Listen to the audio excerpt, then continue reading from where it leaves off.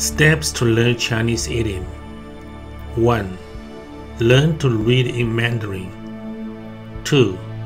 Learn its grammar. 3. Learn its usage. 4. Learn traditional handwriting. 5. Learn simplified handwriting. 仗势欺人，仗势欺人，仗势欺人。It means abuse one's power to bully or oppress others.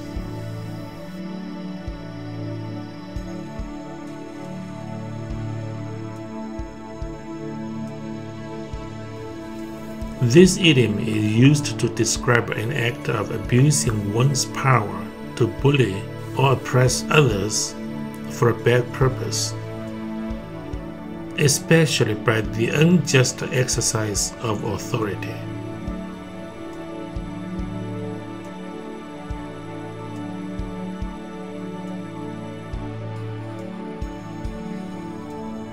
This idiom can be used as an intransitive verb or an adjective.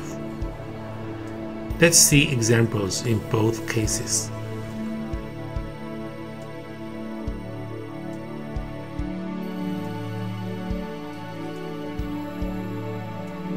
Used as an intransitive verb, 他们手里一有些权，就开始仗势欺人了。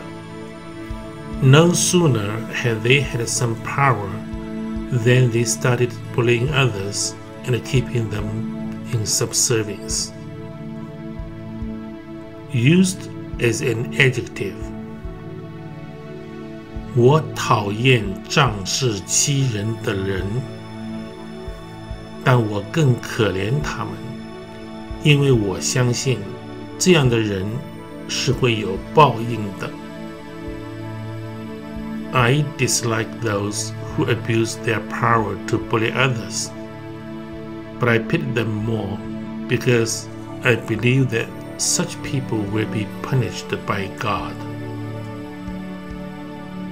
Note here, when this idiom is used as an adjective to modify a noun, we add one word, 的, forming an adjective 仗势欺人的